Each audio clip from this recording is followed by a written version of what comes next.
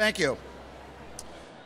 Tonight, it's all about one man, one very special person, Gary Frost.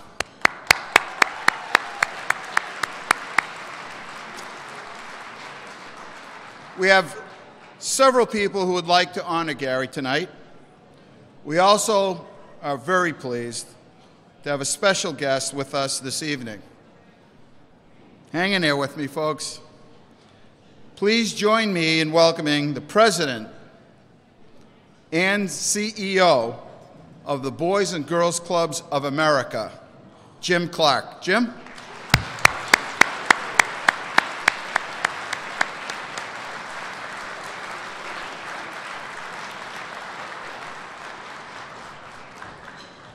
Thank you. Good to meet you too. Thank you.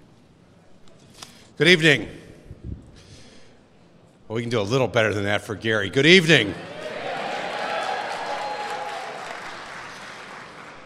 Well, thank you all for being here tonight to help celebrate and recognize truly a great individual in Gary Frost. And many will be up on the stage following me to talk a lot about his time here in Manchester and all the great things that he's accomplished over his career.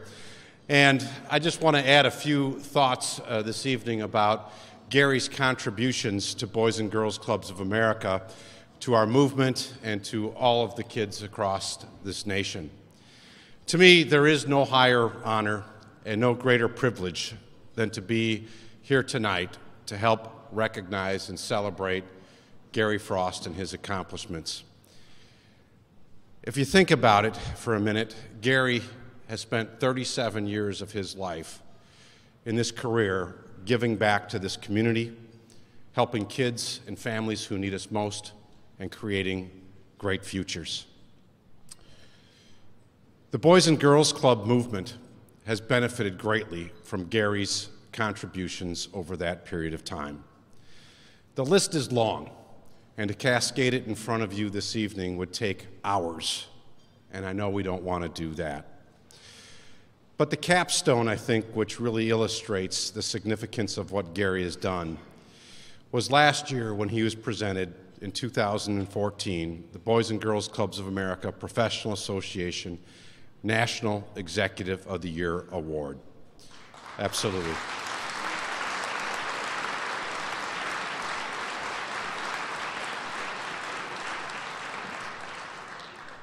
As you all know, Gary is the consummate champion for kids. He's an advocate, he's an ambassador, and most importantly, he's all about youth development and what it takes to develop great kids. He's been an innovator and a pace setter in so many ways, yet quiet in many other ways. Last night when we had a chance to spend some time together, I asked Gary, I said, what would you categorize as your single most important accomplishment over the past 37 years? I'll tell you, Gary is one of the most humble people you'd ever meet, and he really didn't want to say any one accomplishment. He went on to say a few. But what stood out is two things in my mind. First of all, in 2010, the capital campaign and the expansion of the Union Street Club here in Manchester is clearly a point of pride in terms of Gary's accomplishments. And the second, I think, is equally, if not more significant. And that's the team, the staff that he has developed over the years that work with kids every day to ensure they have a positive impact on their lives. You know, it reminded me of a story, and it's an old story. It's the story of the lamplighter that walks down the street in an era gone by with his torch lighting each lamp along the way, each street light, so that people can see, so that they can be safe in their community. And eventually that one individual, that lamplighter, disappears, but the lamps remain lit behind him.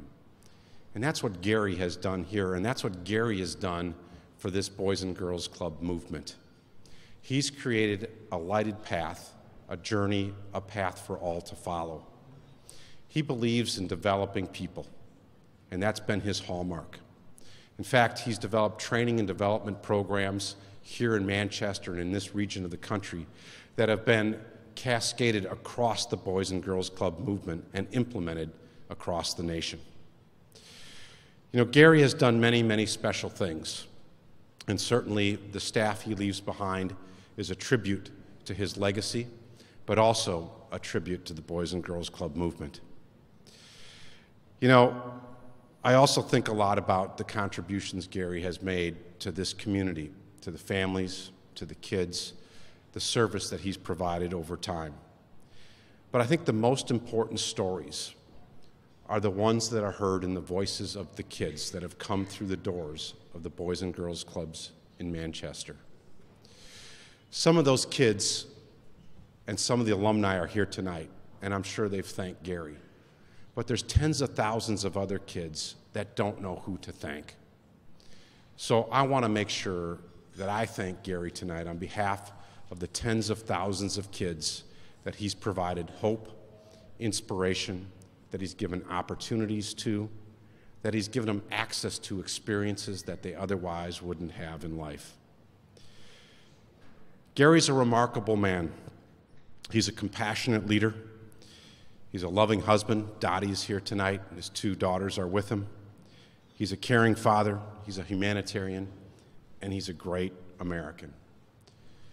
God has placed many gifts on earth, and one of those gifts that we've all received is Gary Frost. So on behalf of our board of directors, our 55,000 employees across this nation, the 220,000 volunteers, and the 4 million kids that Boys and Girls Clubs serve every year, thank you, Gary, for what you've done in this community, but for what you've done across this nation to help the greatest youth development movement in the world. Congratulations on your retirement, and thank you.